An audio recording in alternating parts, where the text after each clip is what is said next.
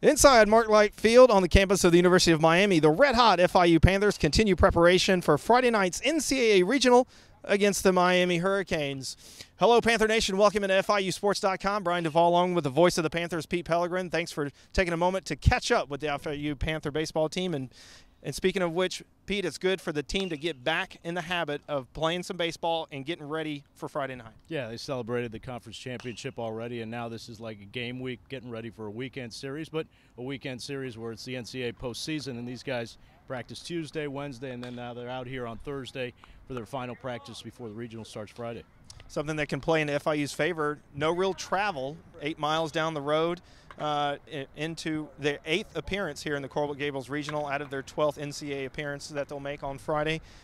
Is that an advantage for FIU? Yeah, and ironically they're treating it like a road trip because they're not staying at home. They're staying at a hotel in Coconut Grove, which is even closer than 8 miles from FIU to here. But yeah, I mean, they're treating it like like any other road trip. It's yeah, they're happy to be home and and having family and friends and fans out here on Friday and throughout the whole weekend.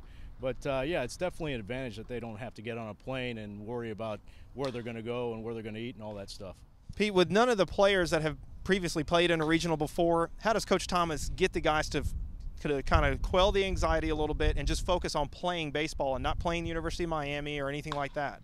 Well, here's the thing. They went into the conference tournament not expected to do anything. In fact, one of the players had mentioned how the Southern Miss fans over in Hattiesburg were rooting for them because they were the 8th seed, the underdog, and nobody was expecting for them to do anything in that tournament, and 4 wins later, they're conference champions. I think it's the same thing here. I mean, yeah, they came out of nowhere, finished the regular season 25 and 29, come out of nowhere, win that conference championship, and now they're coming here as the 4th seed. The 4th seed is the lowest seed in the regional, so they're taking that same underdog approach, and I think it's something that will help them.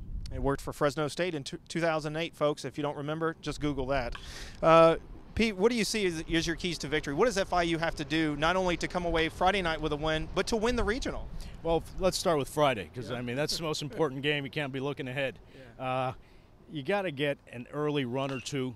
I mean, this team already has confidence, but this is a bigger stage, brighter lights. It's the NCAA postseason. It's a regional against, the crosstown rival, whatever you want to call them.